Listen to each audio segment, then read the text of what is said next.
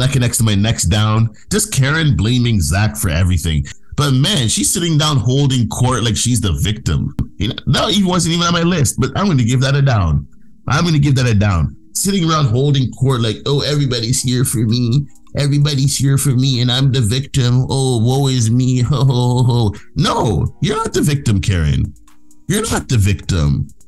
Yes, sir, it is your boy KEB, the boss from ShifterMagazine.com, here with another episode of Shifter TV Talk, where we break down the latest in some of our favorite TV shows. And so today we're talking about last night's episode of Sistas on BET. It was the season 5, episode 7, full of a whole bunch of drama. Man, had my emotions like all the way up and all the way down. Like I was all over the place yesterday's episode. Man, had me all messed up, man, in my feelings yesterday. So yeah, it was a good episode, well written episode, but took me all over the place, people.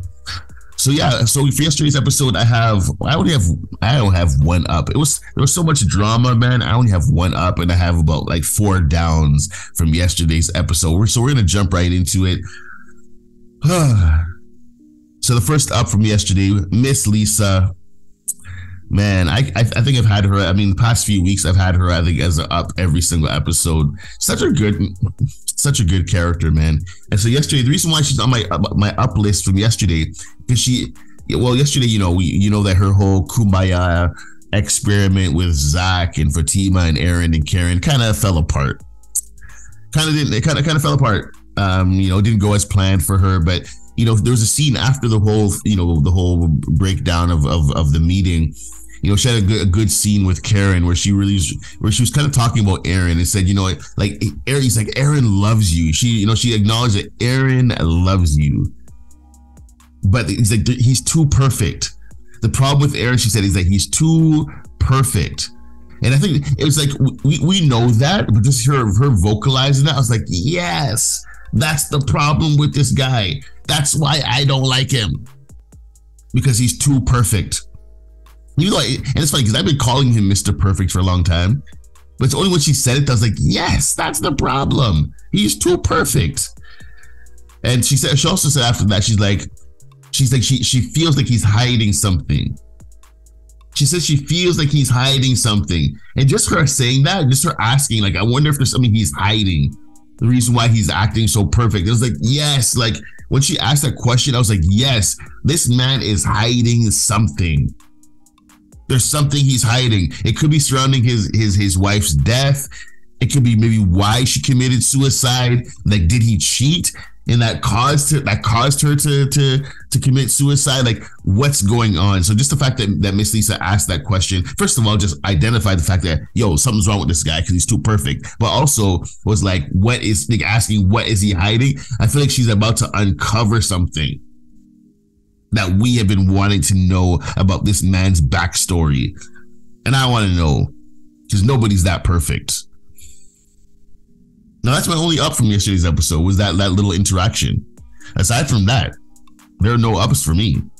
Not to say that the episode was trash, but there was I think there was so much emotion in this episode that it's like, for me, it's just, there's a whole bunch of downs. So yeah, my first down for yesterday's episode, I have here Zach out of pocket. Okay, so that same scene, Karen's house, they're having the big meeting, the Kumbaya experiment gone wrong.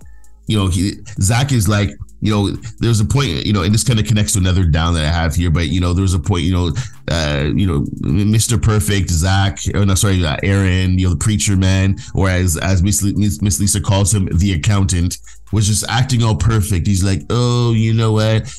Basically, acknowledge that she, she still loves Zach, but he's like, oh, I want to show you what a healthy and loving relationship is all about, all that kind of crap. Makes you want to throw up.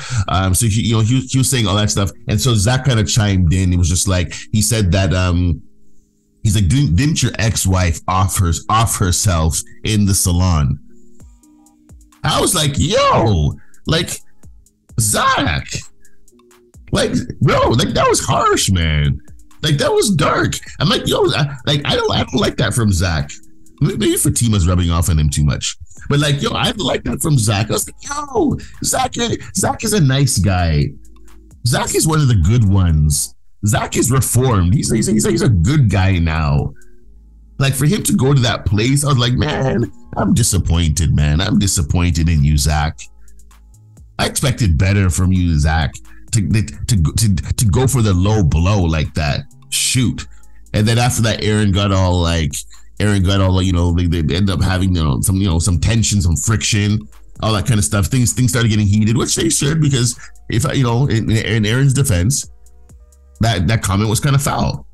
So, he deserved to get a little bit upset. Right, man? Zach getting out of pocket like that, getting dark, violating him like that. That's a down. That connects to my next down. Just Karen blaming Zach for everything. Not realizing how much, like, I mean, yes, some things have happened to Karen. Like, you know, she's gotten pregnant and she had, some health issues or some questions around the health of the baby and all that kind of stuff. But man, she's sitting down holding court like she's the victim. Like, sitting around holding court like you are the victim. No, he wasn't even on my list, but I'm going to give that a down. Sitting around holding court like, oh, everybody's here for me. Everybody's here for me and I'm the victim. Oh, woe is me. Ho, ho, ho. No, you're not the victim, Karen. You're not the victim. Who made you the victim? And so, yeah, Karen just blaming Zach for everything. Like, and he's sitting there saying, yo, he's trying to tell her, like, look, these are all the things. Yes, I did these things, but look at all the good I've done. Look at the times I tried to make it right with you. And she wasn't ready to listen. So for that reason, down. And she even when Fatima was trying to hold her accountable for calling her, the B word, bitches, whatever, calling her that word. And even the mom was like, you did that? Miss Lisa was like, you did that? And she's like, you need to apologize. And then Karen throws everybody, Karen's trying to get everybody to leave her house, trying to throw everybody out of her house. Like, bro, you need to chill, Karen, man. You need to chill. I don't know how many downs. There might have been like 3 downs in that whole paragraph, that whole part right there. But anyway, Karen, down for you. Oh, the next one is Q, man. Bro, the part of the show that literally had me the most like in my like emotions was friggin' Q, man.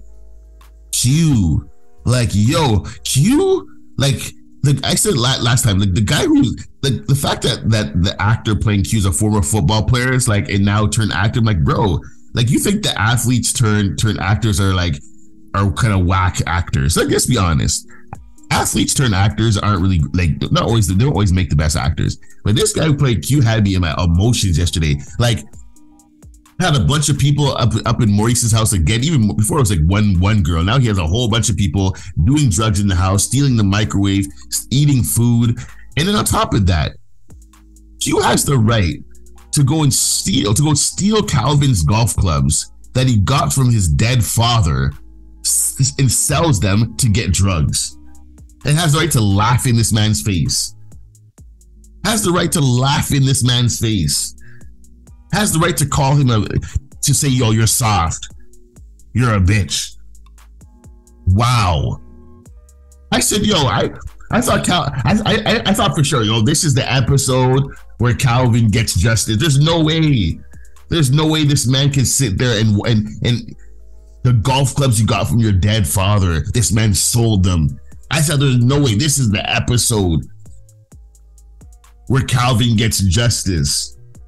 This man practiced restraint. Yo, we got to commend Calvin for practicing that level of restraint, because the average dude would have been like, yo, the one golf club or so that he left would have been like in this man's head. But anyway, yeah, man, I commend Calvin for that. I think nobody would have blamed this guy for doing something drastic. But he will get justice. This story has to be closed. There has to be a loop, you know what I'm saying, to this storyline. So Calvin will get justice. Something's going to happen. He will get even. And Q will have his day. He has to. So anyway, that being said, the way that Q had me angry after last night's episode had me on Twitter. I was on Twitter last night. I was like, yo, this man Q needs to get punched in the face. So the way this had my emotions going up and down, you get a down Q. And last but not least, Danni.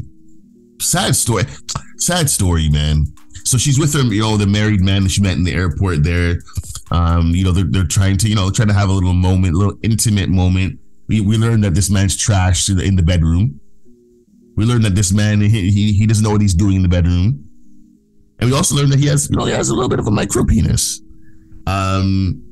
And so yeah, she ends up kicking him out and all kind of stuff. He calls her the B word, all that kind of stuff, and they have this thing.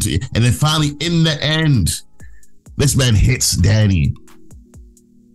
Some people will say little dick energy, but that's what it was. Overcompensate. You can see that this man has issues, and it probably comes from the fact that he's not very well endowed. So yeah, man, it was sad, man, to watch Danni go through that. She violated him though, man. She went in, like, she's been going on some tirades lately against Q, against this guy. Her tongue's been sharp lately. Her tongue's been sharp. She was cutting this man down, and then he retaliated with, bro. And the whole time I was like, bro, I can't wait for Preston to come for this guy. I can't wait for Preston to come for this man. I can't wait. Next episode, they need to call. First of all, well, she's gonna talk to Andi as a lawyer. The first thing to do is call the police and then call Preston. It's unfortunate that out of this situation, she might realize how much she needs that guy and how much of a good, strong man he is.